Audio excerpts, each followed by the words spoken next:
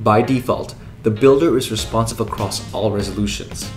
This means that when you resize your browser, it'll automatically shrink to ensure your content fits the resolutions you're viewing it in. But now with the responsive styling feature, you're given more freedom to customize exactly how your rows, columns, and even modules will look when viewed on mobile or tablet.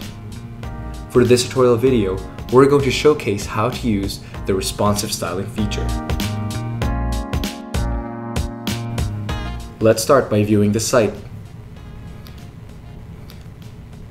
We'll see that it looks great on desktop and is responsive across all resolutions. But let's say we want to change how it looks on mobile. We can make some adjustments so that the content will pop out more. To do this, let's turn on the builder for the site. Then we can activate the responsive styling feature. We can do this in 3 ways. This is to make it convenient for you as you're editing your site without disturbing your workflow.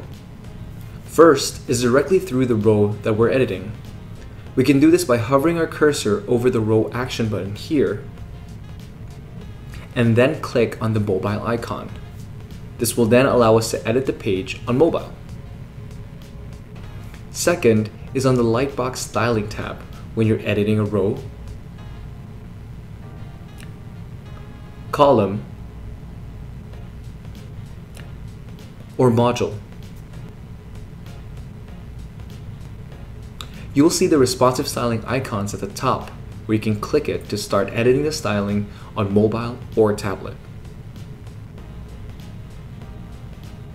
The third way to activate the responsive styling, and probably the most obvious way, is by clicking on the tablet or mobile icon on the top admin bar here. Doing this will allow us to begin editing our page either on mobile or tablet. Let's first edit our site on mobile. We'll see that on preview, it's showing us a 680 pixel width. This is a default mobile responsive breakpoint. What this means is that when you view your site in any resolution that's 680 pixel width or less, it'll activate the mobile responsive styling that you've set. We can, however, adjust the size of the preview frame so it'll be more true to how it'll look when we view it on any mobile device that we'd like.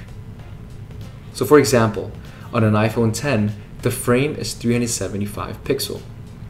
We can adjust the preview frame to make it look like the iPhone X by clicking on the bar here and dragging it.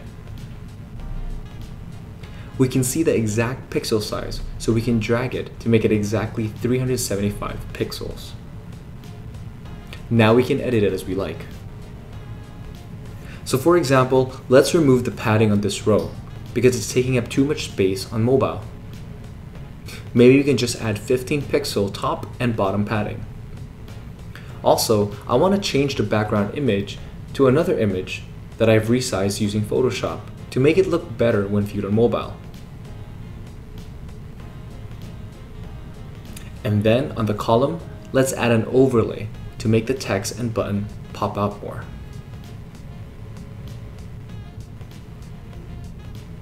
Finally, on the text module, I'm going to make the font size smaller.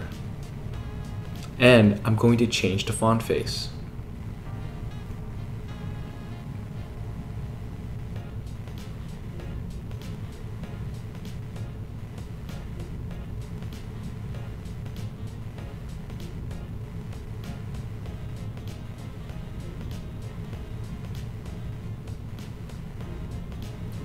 The cool thing about the responsive styling is that whatever styling we do on mobile will only be applied to your site when users view it on mobile, or on any site that's 680 pixel or smaller. Let's see how it looks when we view it on desktop, and then change it to mobile. We'll see our edits apply only on mobile, but when we preview it on desktop, it won't show anything. The important thing to note, though, is that if you change the content of the module, it'll also be applied on desktop. So let's say on mobile, I change the font to say something else. It'll also be applied on desktop. Only the styling can be saved, specifically on mobile or tablet.